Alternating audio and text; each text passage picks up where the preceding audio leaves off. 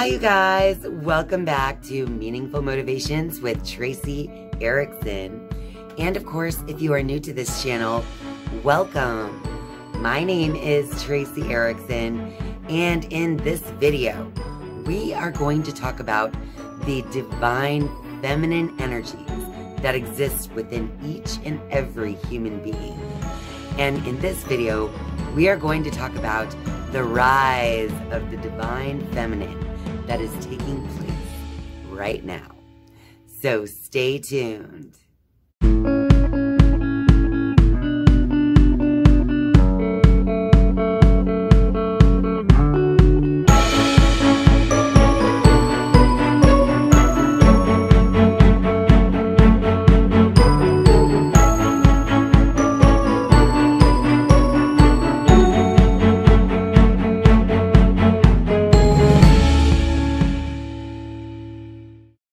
Divine feminine energy exists in each and every person, whether you are male or female, believe it or not. If you're watching this channel, you probably are already aware of the energies of creation that I am referring to. But in case you're not, you can look at the divine masculine and divine feminine as the yin and yang symbol. And within this symbol of black and white, you actually see that the masculine is within the feminine and the feminine is within the masculine. And without both, you wouldn't have the balance. As a quick explanation of these energies, the divine masculine energy is that energy within each of us that gives us inspiration to take action. It is that passionate fire that gets lit within us that causes us to take action on our desires. The divine feminine energy is that emotional receptive energy, that energy of darkness rather than of light. It is my opinion that the true divine feminine energies are completely misunderstood in this particular time. And even what we see as feminists out there are actually rather aggressive and literally trying to force their opinions on other people. Whereas the true feminine energy is compassionate and receptive. The true feminine energy is emotional and able to listen. So with all of the ways that humans are striving and constantly out here trying so hard to make their way or to let their beliefs be known or whatever the case may be, people are forgetting their divine feminine roots and the importance of actually being receptive to that part of themselves and how profound it really is. This video is sponsored by me and Tracy's Apothecary.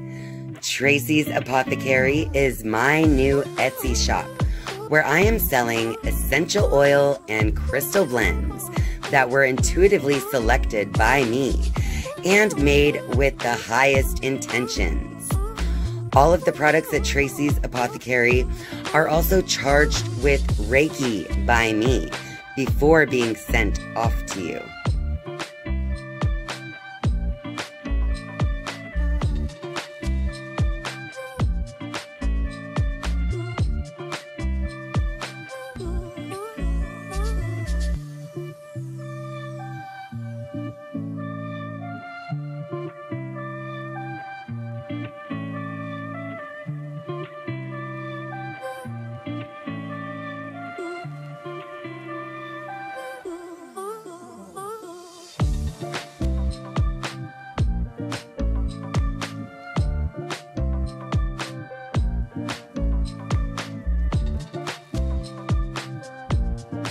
If you would like to visit Tracy's Apothecary to support this channel, you can go to tracysapothecary.etsy.com and see all of the products that I have to offer there. I believe that by being human, we are embodying the divine feminine. Because as human beings, that human being part of ourselves is completely a part of Mother Nature, which is the feminine aspect of creation. So anything that was created through the womb of the mother, or the receptive feminine energy, anything that is matter can actually be seen as something that is feminine and is therefore something that can be receptive.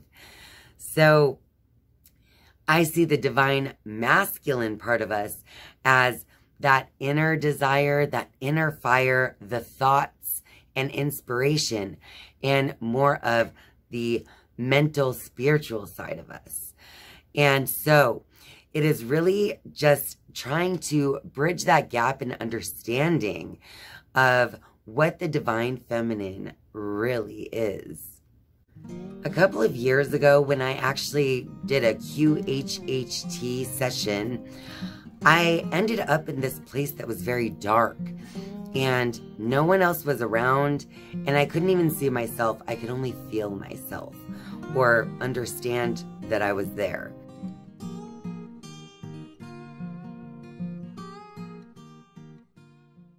What do you say? Now it's more like just empty space. Okay. Are you on the ground or are you above the ground? Where are you at in relationship to this space? I am the space. That's interesting. Look down at yourself and see if you have a body.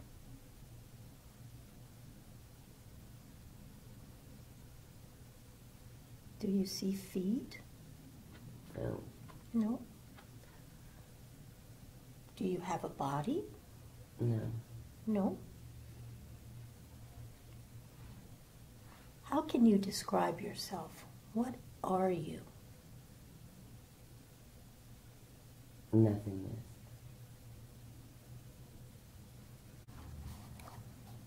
Where are you at? Where is your consciousness at?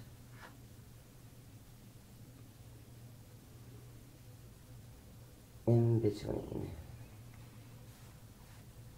What would you be in between of? The physical and the non-physical. Ah, okay. So physical would be like what's on earth and material things? Mm-hmm. Where would the non-physical be? Deep within mind. Okay. So would that be thought and consciousness again? Yes. I'm still in the place that doesn't have physicalness. Okay. It's energy and light. Okay. Do you see other energy and light around you that is not you, but another being? No. So it's just you? Yes. Are you comfortable there by yourself, or is it rather lonely? Comfortable. Okay. Why do you suppose you're there? What are you doing?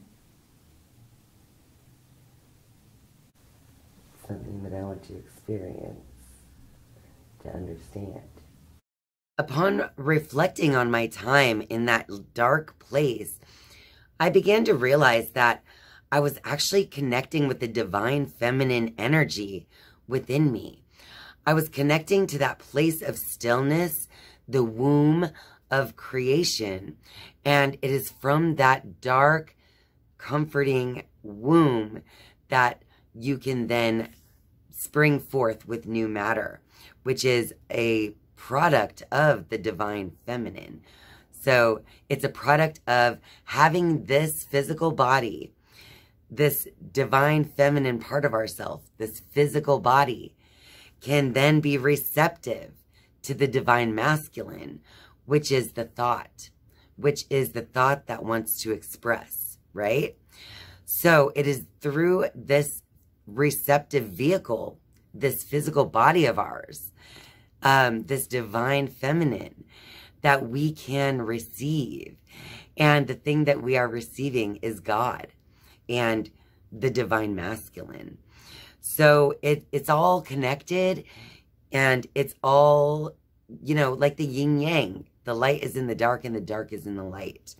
So without this physical body, without the divine feminine, the mother nature part of us, without this physical part of us, there would be no way for the divine masculine, the spark of God, to actually show forth and to experience this level of consciousness.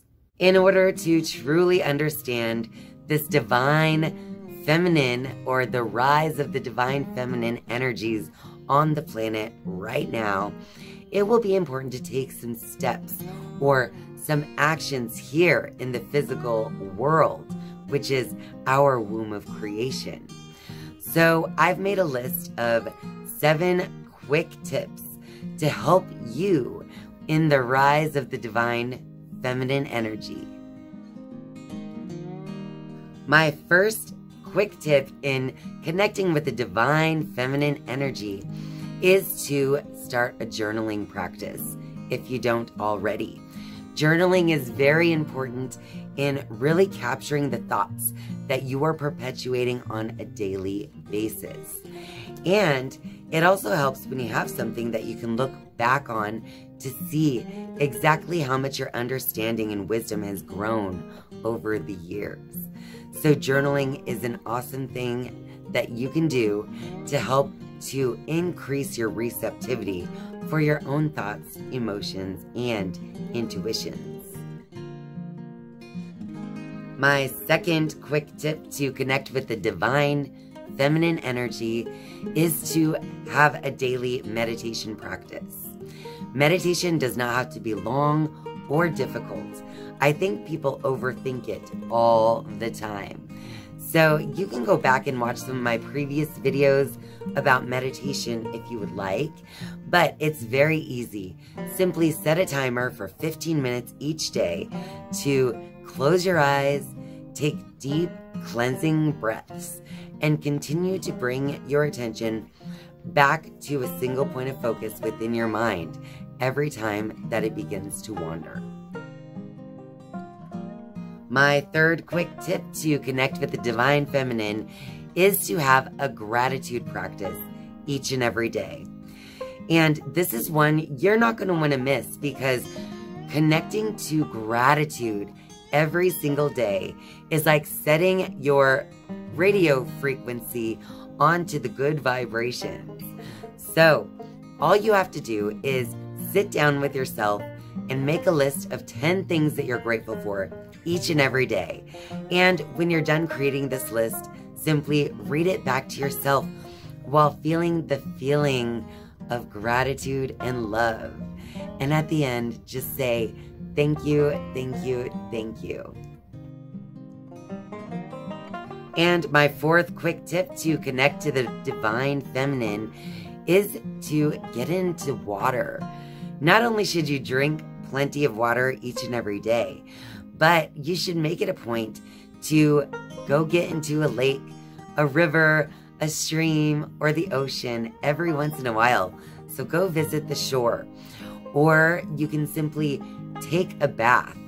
And when you do these things and actually give yourself time to soak in the water, you're really connecting to that divine feminine energy and that emotional energy. And you're also cleansing your aura and adding all kinds of negative ions into your environment and your aura, which are actually very, very good for you. And my fifth quick tip to connect with the divine feminine energy is to practice a little moon magic. And not really magic, but what I'm trying to say is to get into alignment with the moon and her cycles. The moon is very symbolic for the feminine energy. So whether that means getting out at night during different moon cycles to really try to feel that moon energy, or it can mean you meditate during certain moon cycles, or It's simply by becoming in alignment with the moon and her cycles, from the new moon through the waning and waxing moons to the full moons, and really beginning to understand how you can use the moon's cycles to teach you a lesson in manifestation as well. And my sixth quick tip to connect with the divine feminine energy is to get out into nature. So just go outside, put your bare feet on the ground, and actually feel the groundedness below you. Imagine yourself being plugged in to Mother Earth through the soles of your feet, and feel her giving your loving energy right back up through your feet. And even just taking a walk, sitting down and taking deep breaths of that fresh air, or even just lying in the sun. Any way you want, just get outside every once in a while. Disconnect from that metaverse out there and actually put yourself into nature, into the true divine feminine energy. And my seventh and final tip on how to connect to the divine feminine is to practice compassion and forgiveness.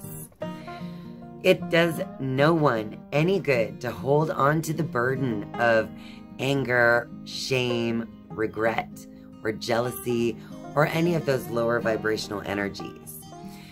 The true hell that people experience here in the physical world, when they call it hell here, is simply the product of their own thinking. Because Earth and the divine feminine experience here can be heaven, but it's all a matter of your own perspective and outlook. So one of the best ways to kind of cultivate this heaven on earth is to practice compassion and forgiveness. And I've made a video in the past all about a practice called Ho'oponopono, and I highly recommend that practice for anyone out there who needs to bring themselves to a place of compassion and forgiveness for themselves or others. It is a receptive and divinely feminine universe that we are living in, at least from our third dimensional perspective. So the more that we can align with the divine feminine energies, then the better off our experience here on Earth shall be. Well, that about wraps it up for this video. So if you like this video, be sure to click that like button and share this video with all your friends out there. And of course, if you're a viewer but not yet a subscriber, I would just love for you to click subscribe down below. And once you have subscribed, you can turn on that notifications bell if you would like to be notified each and every time I upload a new video. Thank you guys so much for watching and spending your time with me. I love you, and I'll see you next time. Bye.